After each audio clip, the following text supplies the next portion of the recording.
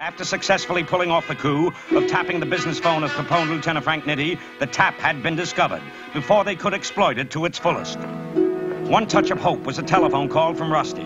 She had news for him. They arranged to meet at Pier 17 on the lakefront.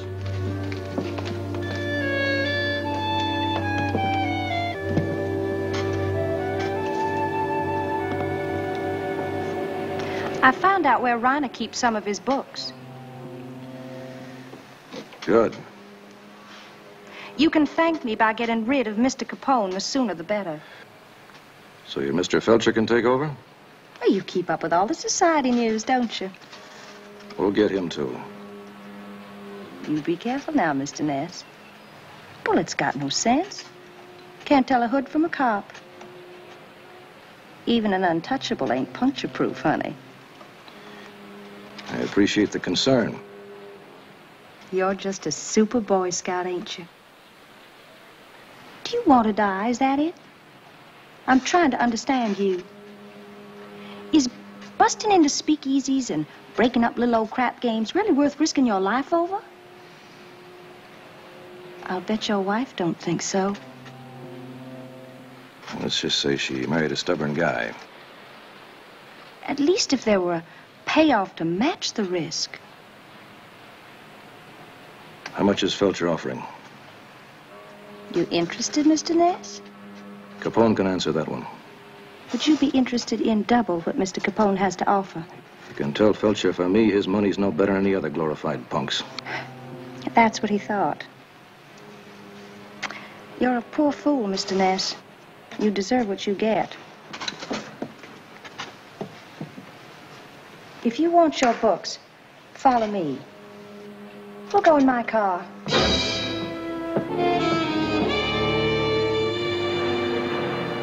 I swear I can't understand how you've managed to stay alive this long.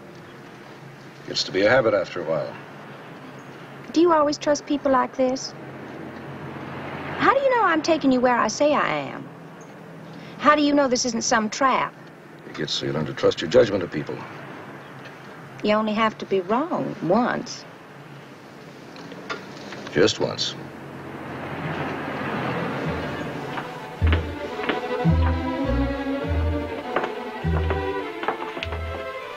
Just the floor? Mm-hmm. What's the room number? 300. Must be this way. 304.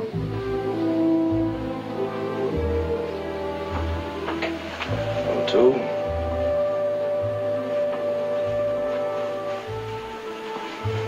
300.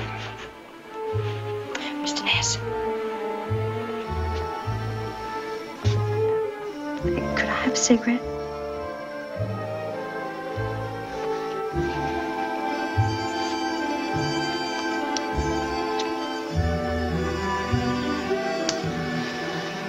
Thanks. Anybody in there? Well, what do you mean? How do I get in?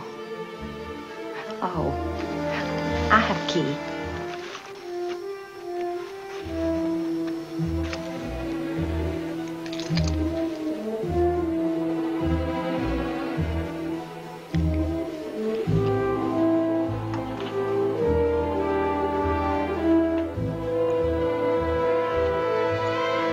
Mr. Ness.